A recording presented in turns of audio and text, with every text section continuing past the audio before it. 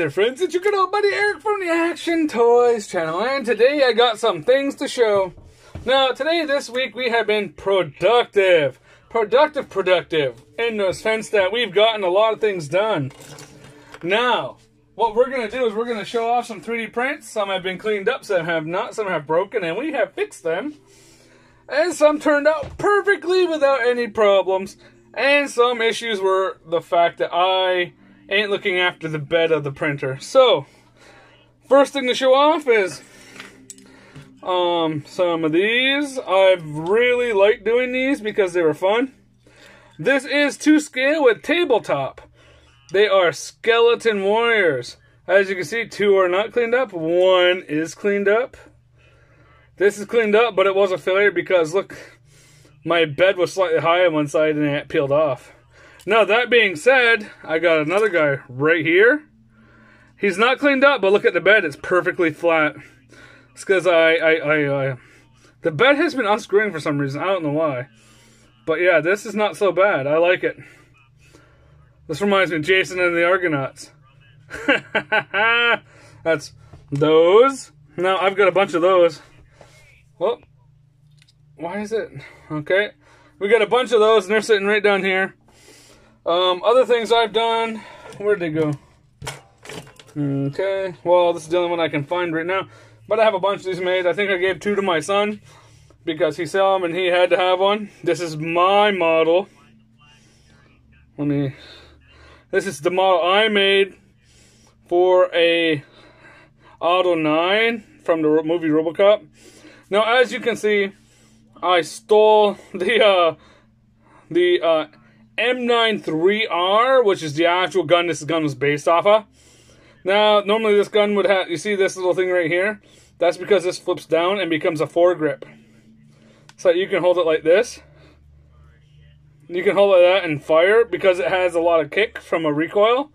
Now, I took that and I made a compensator, like the RoboCop compensator. Now you can see mine, the print would not do this in solid like I kept doing it, because the best way to get this result is to print it facing that way off from the bed. And for some reason it wasn't getting this part of the rail in, or the sight.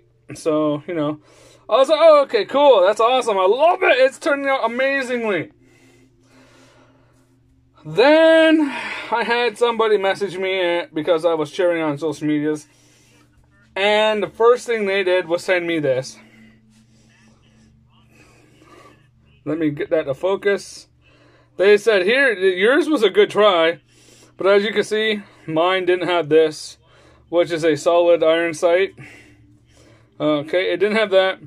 It's not as long, okay. The guard is solid on this one. Now, it comes out and then it goes up. Mine is just a round M93R, regular trigger guard. Now, I printed mine with the trigger in it. I have one laying around here somewhere that has no trigger in it because that's, how's it going to fit inside the RoboCop leg?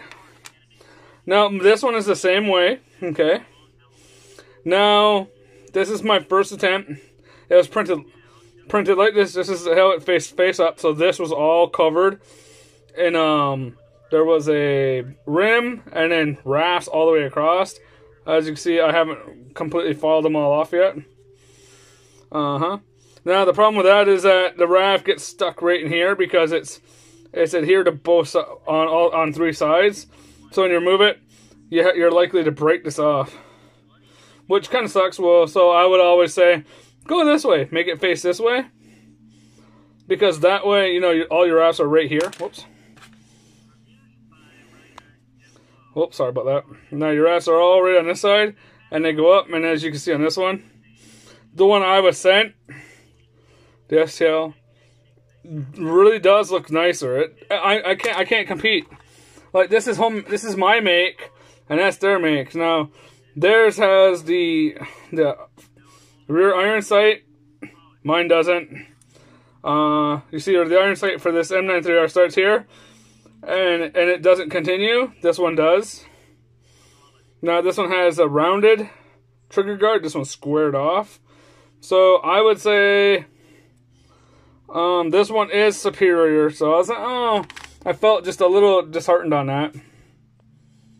Okay, so now I've done that, and not all the prints turn out the best. So this is the worst print. This is going to be my hero item. All these are going to get painted. The Auto 9s are all going to get painted black. Okay. So here's this one.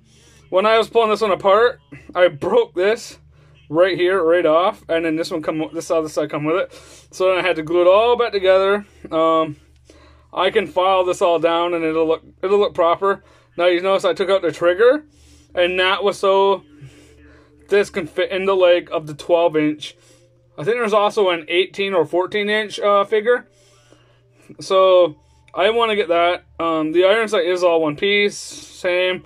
Still got all the rafts, so it is that. It is what it is there. Okay, let me fix this. Okay. No, that's not the only thing I've done. Okay, this is my second print. The first one I put somewhere and I can't remember where I put it. This is hard because I didn't do very well, but I tried. This is my version. Like I took a I made a bicycle handle, and I made a square, and I just looked at some references. This is a tract from, I can't remember what I got the tract from, but I was like, oh, that'll be cool, and you put it on there, and it was on there, so I was like, alright. Now, okay, everyone that had something like this, they had it in life size. I was like, oh man. So, well, I dropped something. So I went through and I tried to make it fit my my 3/4 scale figures from the Kenner Alien line. That's what this is for. Now I don't think I don't know if it'll hold. But if it does, if it doesn't, you know, I'm not gonna upscale it. I'll just go through. I'll change this to a solid blob right here and right here, so it fits the hands, which is going to be the hard part. So all right, so that's that. Now if you follow me on my social medias, that's my Twitter, my Instagram, my Facebook page, my Minds page, which is new. I was trying to sort out a bunch of sites to go to, and Minds ended up being one of them. So I haven't got the other one signed up for yet, but you will see this. Now this is huge. Now I originally made it to be a replacement for a vintage Aliens vs. Predator figure. Now this is a figure I got from my mom before she passed. Look at this. Look, oh. Look at all that movement. Oh. You can see it move. Now the only thing, I don't remember if this moves or not. No, it doesn't. Okay, that's fine. Solid sculpt. The arms used to wiggle and fall off a lot, so I just glued them in place. I was like, it's busted already. So this one is battle damaged, but the one that is right here isn't battle damaged. In fact, the fingers aren't even the right size. But I was like, oh well. So that's going off to the side for now. Now let me, 1 second guys, I gotta double check. Okay. Now I printed this thinking I would get something that would be similar to the size of the Queen, but it ended up looking like a gorilla arm on the figure. So then I was like, alright, let's reset it to scale that I started with, okay? And it ended up being extremely tiny. Like, alright, here's all. I haven't cleaned it up yet, just because this was just going to be a reference piece. Okay, where'd the arm go? Yep. So as you see, this arm, like that, it's half the size. It is half the size. So, I was like, alright, so half the size. Okay, so we got to find a medium. I printed off one more. I think from this scale, I have to buy, say this is one scale on the printer. So I have to buy 2 points, which gave me this one. Okay, now look at that. That is massively bigger, but it's not uber long, like this size of a gorilla arm, okay? So I was looking at it, and I was like, alright, so let's measure it up. Okay, and I was like, oh wow, that's actually very close. So I was like, alright, so cool. I put that down. I was like, alright, we're gonna print out a bunch of pegs. So I had to go over and, okay, 1 second. Okay, whoop. Okay. Now, here's the peg. Whoops. Here's the peg that fits the Alien Queen's torso. And doesn't look too bad on the arm. But I have so much stuff in here right now. Here's the one I printed and I broke it. How did I break it? It's because I went this way and I snapped it. So you see, like, it's a little bit of glue and it's probably back to good, and I can probably use it on another figure. In that box, you also see that I have some He-Man armors, which is a lot of fun, by the way. I have more of these, which is the He-Man crossbows. This is from the old printer, so it's not the best. Look at that side, yeah. That side's all chewed up. That side's chewed. Okay, so we're gonna go back and redo that.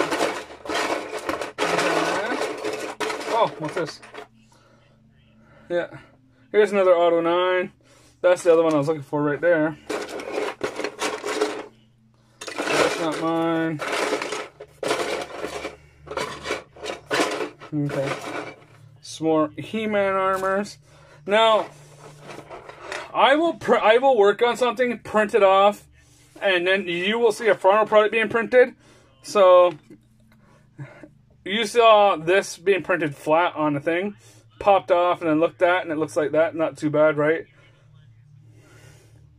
Not too bad. So, that took a few tries. Okay. I've also printed off. I also print off hands and stuff for my action figures. Now, you may have seen my T100 file. It didn't turn. I was like, let's put it on. We'll check it out. And it ended up being too big, so then I had to go back and program some more. I mirrored this one and from what I did, and that's how it turned out. It didn't turn out too bad, so that's probably gonna end up on my original printed He-Man type figure. Not the actual figure. Now, like, here's more. I got a bunch of these printed off. Look, there's a giant size difference in these. See that? See, now I was like, I don't know what size this pig's gonna need to be, so I went from 1 to 8 in different sizes, starting at 1, ended up at whatever this is, and it's huge. So I was like, all right, you know. Now you've seen these. I posted these. This I've upscaled this quite a bit because I've got big hands. Now, yeah, see, and that looks that feels good. Yeah, but whoop. I'm gonna leave it there. I've got more. That's better. Now that's just slightly too big on the pinky for me, but that's fine. And yeah, they do work. I'm like a little surprised. These are keychains to me, but then I was like, all right, well, it's a knuckle duster. Let's see how it works. And no breakage. I was like, I was a little surprised. Now that's going on a personal store. It's not going on the Action Toys channel anytime soon. This I got off of Thingiverse because I thought I was just looking, and when I seen it, I was like, hey, I can make my own. So yeah, that's that. I printed this off, so we're gonna see how that goes. Like, that's just tight on my hands. It hurts to have my fingers in there. That's too tight. That's too tight. Now it's too tight. 3 of the fingers are way too tight. My pinky is a quarter off of what it should be. If you ever look at my hands and I'm doing stuff, look, see that? That pinky is supposed to be up to this knuckle right here, about right there. But yeah, it's slightly too short. All right, now another thing I've done is I've gone through and I printed off some of these. Now, what are these? Well, if you're a Mutu collector, you'll know exactly what this is and how hard it is to get a hold of these. This is a rail for the elevator, okay? That's one side. Okay, 1 second, guys. Okay, now here's the other side. And they do connect together, okay? Alright, so they do connect together. They do require a little cleaning, as always. Okay, now this is pretty long. You can see that it fits inside the camera and a little bit more. Okay, so that's that. Now, saying that, along when that's being printed, you can print off these. This ain't cleaned up yet. This connects. This pushes into the what do you call it? This presses into the playset, okay, and it does fit tight. And this holds your and that holds your rail. Now the rail just slides on the side of the elevator. It works well, so you know. Yeah. Here's another hand. I think this is the one I put on the Terminator. It's like 0.2 too big, and I'm gonna oh well, I'm gonna take it off and I'm gonna make some more. Now, one thing I have done is I've taken all these out of my collection for my figures. I have around 100, but I'm still printing these off because I only have the one yet. And the one that someone said was coming hasn't showed up. So now I'm no longer counting on it showing up, so I'll just save up and buy another one because it's gone so good. In fact, I may even start a 3D printing farm at some point. Okay? And then take something like this. You know, it's very thin. It's not the best that you can get out of a 3D printer. But you know what I will do is I will make it free on my Thingiverse account.